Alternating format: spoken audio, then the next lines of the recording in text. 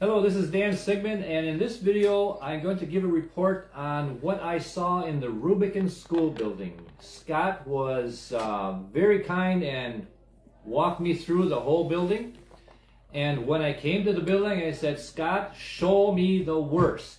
I want to see what's going on in this building. Who is Scott? Scott is the building and grounds supervisor of the Honor School District.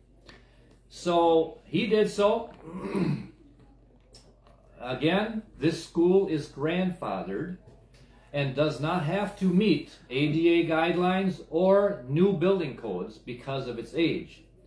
That has been good to our advantage up to this point. It was built initially in 1958. There was an addition in the 70s.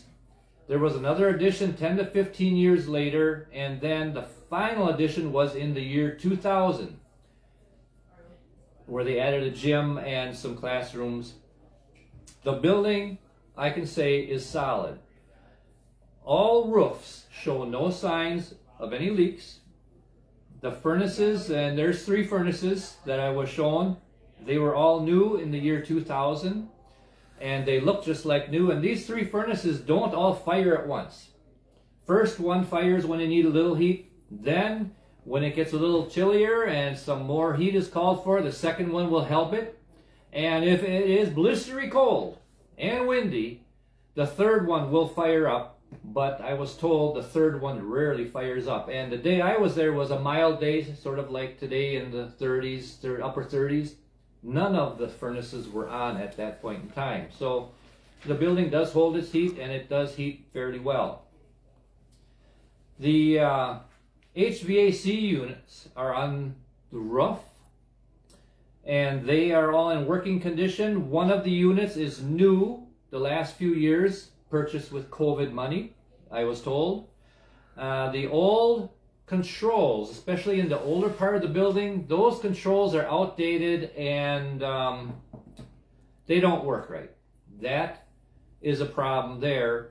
Some louvers aren't automatically adjusted anymore because of that fact. I was shown where they do go in and just manually adjust the louvers if they have to once in a while. So it's not ideal, but it's not impossible. And I'm just looking to use common sense here on cost versus practicality.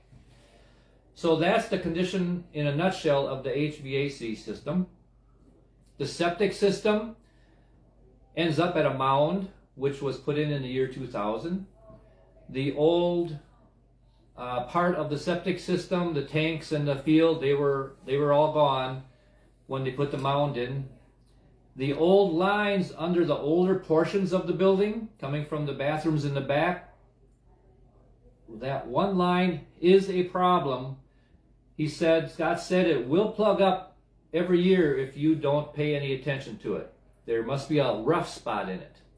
They took a camera in it and they saw that rough spot. It's cast iron piping that's getting a little rusted, you know, and it kind of catches things once in a while. But he said if they run a charge of water down every couple months, 10, 15 gallons. It usually pushes anything through that might be starting to get caught up, and then they don't have a problem. So it's not impossible to maintain. It just takes a little water from the clean out in one of the classrooms.